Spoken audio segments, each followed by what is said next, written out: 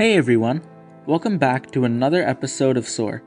I hope you all liked last month's season, which was episodes in honor of Black History Month. This month's theme is just some of my all-time favorites. March 2nd, 2021 was Dr. Seuss's birthday, nationally recognized as Read Across America Day.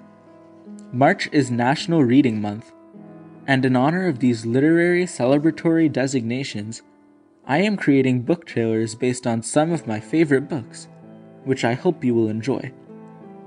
Last week's episode based on this theme was Hero by Mike Lupica, an incredible novel that I would highly recommend.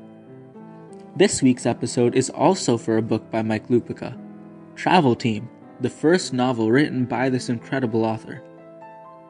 The protagonist is Danny Walker, a kid who is cut from his basketball team since he is too short.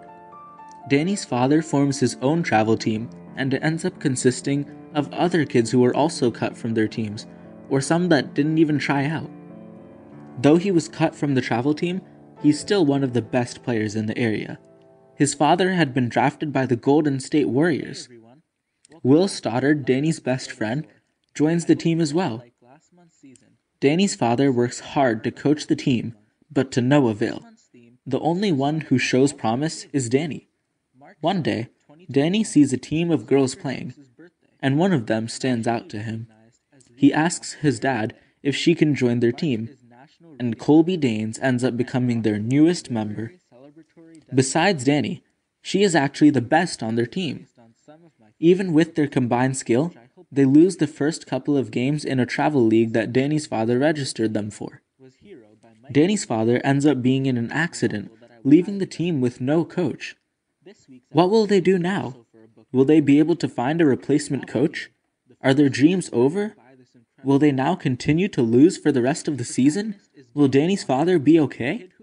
Read to find out and join this incredible journey of a young child following his passions and never giving up no matter what society tells him.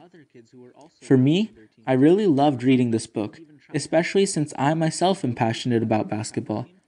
The best part was that even though everybody kept telling him he was too short, he never gave up. He continued to play and even got together his own team. This book is full of inspiration, motivation, hope, journey, friendship, perseverance, courage, strength, teamwork, and is truly a book that I would recommend. Thank you for listening. I implore you to soar.